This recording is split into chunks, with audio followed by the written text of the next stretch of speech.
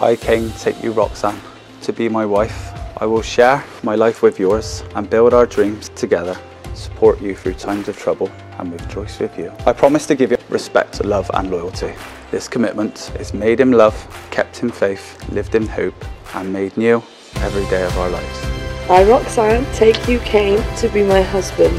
I will share my life with yours and build our dreams together, support you through times of trouble and rejoice with you in times of happiness. I promise to give you respect, love and loyalty. This commitment is made in love, live in hope and make new every day of our lives.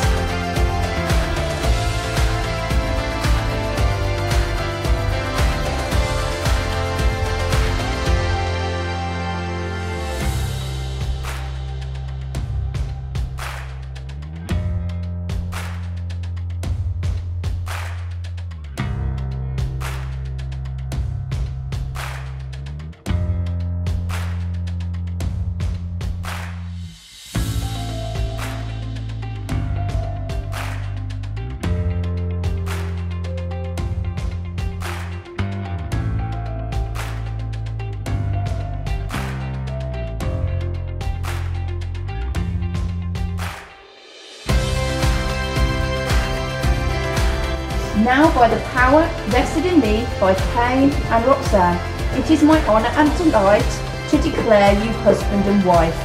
You may seal this declaration with a kiss.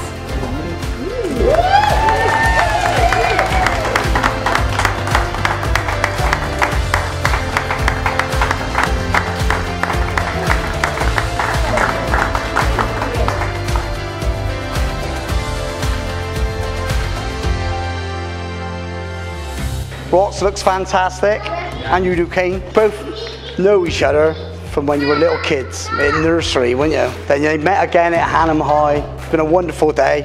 I hope you have a long and happy marriage. Now to someone I can call my wife. She made me chase her for knows how long.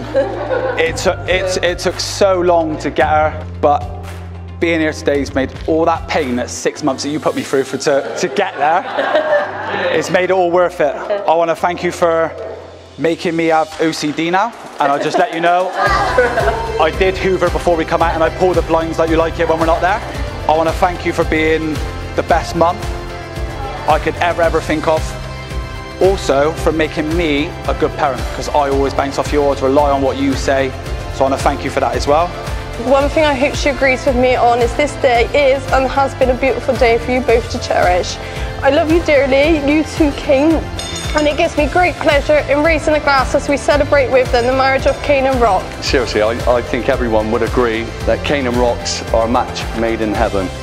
Kane's clearly got his wish today, not only marrying his childhood sweetheart, but knowing the bar closing at 10 is actually quite fitting considering his nickname at Cinderford was Cinderella, as you always guarantee be home tucked up in bed by 12 o'clock.